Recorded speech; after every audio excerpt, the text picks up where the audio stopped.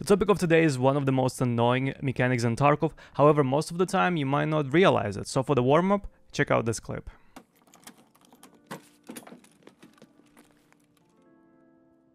Mamma mia!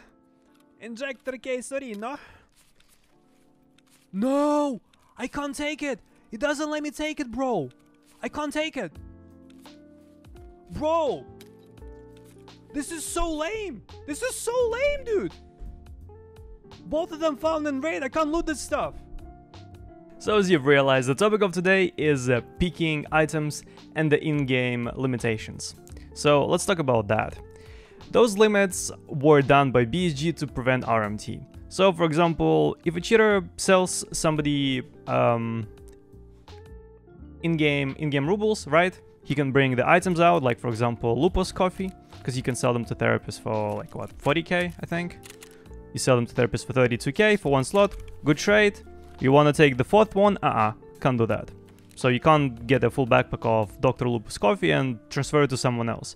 However, there were multiple instances when I found more than four Dr. Lupus coffees on labs and on reserve, and you can't pick up more than 3, even if they're found in raid. You try to pick up the fourth one, it says 3 max, unlucky. It doesn't matter if they're found or not found in raid.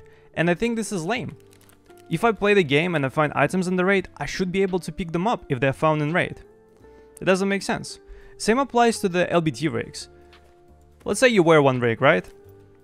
And then you kill 2 raiders on reserve or 2 raiders on labs, and you want to utilize the space inside those rigs, because it's good stuff, you can put items inside, etc, and you want to put both of them in your backpack. Unlucky, can't have more than 2. Same thing, I've killed 2 raiders, both of the rigs are found in raid. How comes I can't do it? This is just lame. This is the thing which shouldn't exist, and it's fixable. It's fixable with one simple trick. Simply, if the item is found in raid, I should be able to take as many of them as I want. Those items which are found in raid and those ones that are not should not be stacking together for those limitations. Alright, if I get like 2 or 3 non-found in raid Dr. Lupus coffee, alright, I shouldn't be able to take the fourth one which is not found in raid as well. But if I have 3 non-found in raid ones, I should be able to pick up found in raid ones as many as I want, if it makes sense. Seriously, this mechanic needs changing. It's been like this for the past 2 years, I believe, and BSG didn't change it. The same thing applies to LEDXs. You can't get more than 3 LEDXs, I believe. Same applies to GPUs. You can't get more than 3 GPUs. Yes, in most of the cases, you will not be finding those 3 GPUs on labs or an interchange or whatever. But when you do, you will not be able to pick them up. And this is the thing which ruins the experience. Such a small thing, once you find, let's say, 3 bitcoins, 4 bitcoins. Once I found 4 bitcoins on labs, right? And I wasn't able to pick up the 4th one. It felt lame. I think you would feel the same thing, and all of us can agree that this needs changing. Literally, make sure that if the item is found in raid, you just pick up as many of them as you can, and that's it. It fixes the issue. The other point which I would love to cover is generally RMT changes. BSG done plenty of in-game mechanics, plenty of in-game changes to counter RMT, such as this amount of items you can get into your backpack or whatever. Tradable things, for example, you can't trade bitcoins on the flea market, that's because of the RMT. You can't drop items to your friends in raid, you can't drop stims, you can't drop any cases like dog cases or SIG cases, you can't drop any of the keys, you can't drop any cash, well, like, you can drop like 20k rubles, and that's it. And all of this was done to prevent RMT. Alright, let's be honest, did it help? I don't know, but this wipe, I've seen a lot of cheaters, and to be honest, like, I haven't seen that many in a while.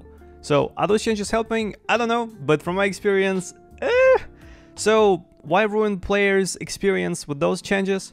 Especially as BSG said that whenever a cheater is getting banned, right, whoever bought the items from the cheater and played with them, aka all the RMT players, they're receiving like a 60-day ban as well. So why even implement those mechanics? Like, to stop them? It doesn't stop it anyway. People still do those things.